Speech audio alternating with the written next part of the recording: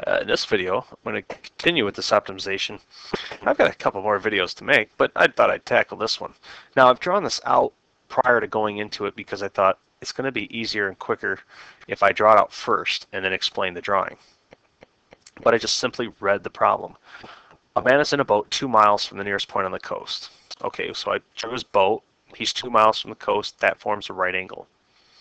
He is to go to a point Q located 3 miles down the coast. Now this distance from A to B is 3 miles.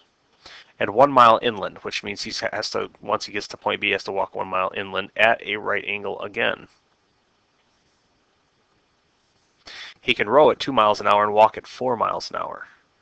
Toward what point on the coast should he row in order to reach point Q in the least time? Okay, so time is going to be the thing that we're going to be optimizing, which means everything that we do has to be in reference to time. So what I did is I just solved the distance equals rate times time for time. So time is equal to the distance over the rate. So now we have to figure out how far he travels. Well, from this first one here, time 1, the amount of time he spends rowing is equal to the distance that he rows. I don't know how far down the coast he goes, but he has to go 2 miles toward the coast. And so this is simply just going to be a matter of Pythagoras' theorem. And so the square of the hypotenuse is the sum of the squares of the legs, and so the root, the distance that he travels, is the root of x squared plus 4. And that comes off of Pythagorean's theorem, that the hypotenuse is the square root of the sum of the squares. And this is divided by, now careful, here we can't forget this, that was the distance that he takes, r. And so he moves at a rate r, which is 2 in this case. And then on the flip side of that, he's got time 2 here, but he's got to go a total distance of the square root of 3 minus x squared plus 1 squared is 1, and that's due to this triangle here, but he travels at 4 miles an hour. Okay, so now let's go ahead and try to combine these, because his total time taken is t1 plus t2. So t is equal to t1 plus t2, which is going to be the square root of x squared plus 4 over 2 plus square root. And now if I combine the things underneath and just do this algebra here, then this is going to give me x squared minus 6x plus 10 all over 4. But now I want to combine these all over one common denominator, and so this is going to be 2 times the square root of x plus 4, x squared plus 4 times this plus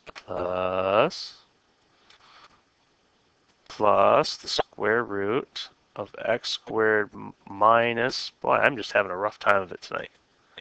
Come on, minus 6x plus 10 all over 4. All right, so now that's my t. So dt dx. Get ready for this. It's going to be fun. All right, I can bring the 1/4 out. That's going to help me at least a little bit. And now I need to take the derivative of this first thing. Well, the derivative of that is 1/2, and then it goes underneath. And so this is going to be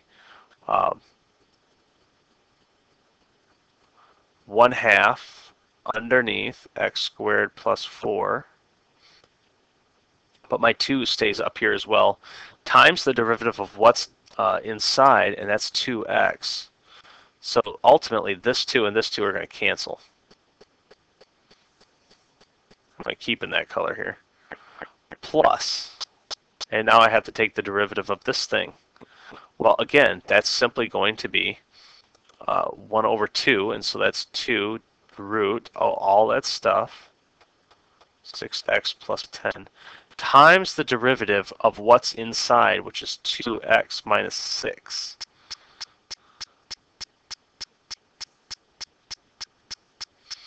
And now all of that has to equal 0.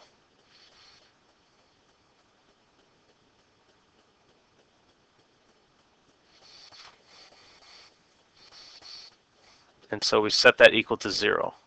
Now when we do that, this 1/4 is just going to kind of go away. You multiply both sides by 4, it goes away, but 0 times 4 is 0. So that's going to cancel out, and I'm going to be left with 2x over x, or root x squared plus 4, not 11, plus 2x minus 6 over, whoops, I have a 2 here, and so I can use that to cancel stuff out here. That is not going to be 2x minus 6, that is going to be x minus 3. And then it's going to be the square root of x squared minus 6x plus 10.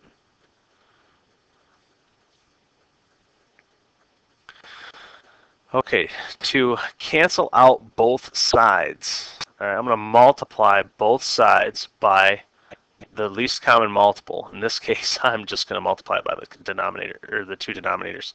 And so I'm going to multiply square root x squared plus 4 and square root x squared minus 6x plus 10. When I do that, I can take that stuff all as one unit, grab that as all as one unit, and I distribute that to each term. Well, 0 times anything is going to be 0, and so I get 0 is equal to.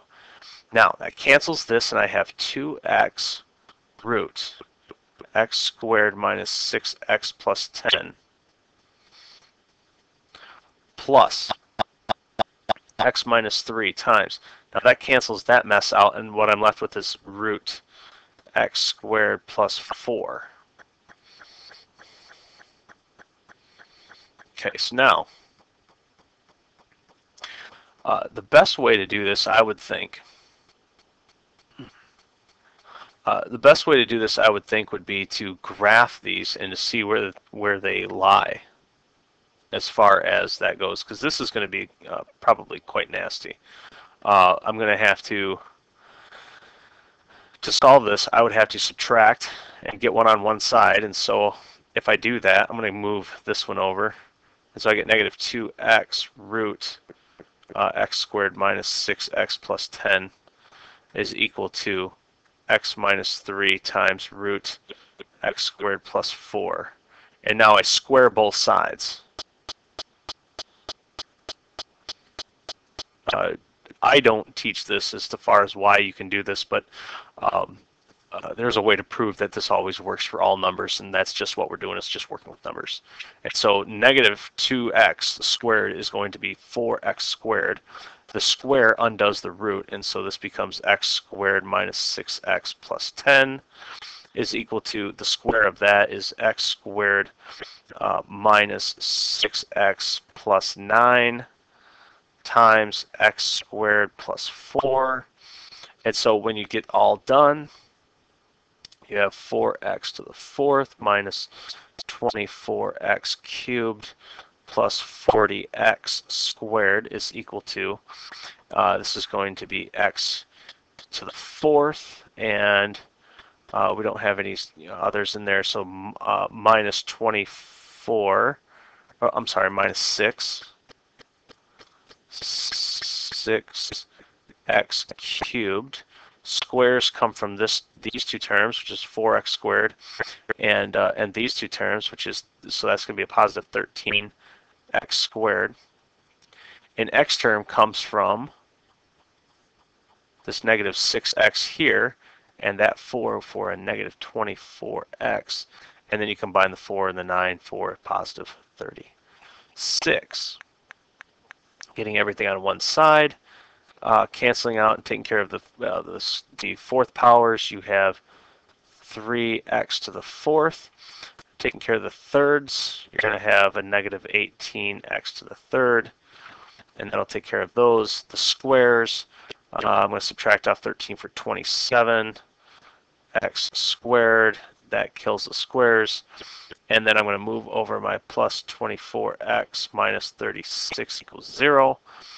I can divide through by 3 now, So that is factoring 3 out of everything minus 6x cubed minus 9x squared plus 8x minus 12 is equal to 0. I don't know how to solve this. And so what you're going to want to do is you're going to want to stick this in your calculator. You should find out that there is in fact only one solution between 1 and 3. The only thing that we're considering right here, I'm sorry, not 1 and 3. What am I thinking? Let's go up here back to our picture here. Now we started here at the boat. We can only go over 3 miles. And so we're only considering x to be in the neighborhood of 0 to 3. All right, so that's the possibilities that we have. As I was doing this, I found a mistake, a simple sign error again. My squares here, this should be a positive 27 squared. This should be a positive 9 squared. Okay, and that's going to have everything come out.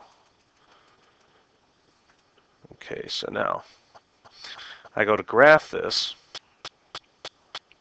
and I know that I notice that between 1 and 3, or 0 and 3, it only passes through 1. So if I just go ahead and calculate the 0 anyway, just to be certain here, x equals 1. And so x equals 1 is my solution. Okay, so now you need to test whether or not that's a minimum. And so when you do test it and you do find out in fact that it's a minimum, second derivative test will yield a concave up.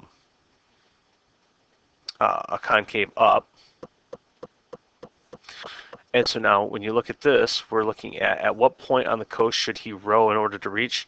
We're looking for a mile down the coast from where he is. So 1 mile down the coast. And granted, this was a pretty nasty little problem. And this is why, for example, if you witnessed my light source problem, which is my video previous to this one, you'll notice why I don't use square roots. They just get awful very quickly. So I used trig on that one to solve. This one I couldn't escape it. I had to use square roots. But that's not so bad. Eventually just got down to a point where, yeah, you could probably do it by hand, but that could take a while. So 1 mile. 1 mile is our goal here.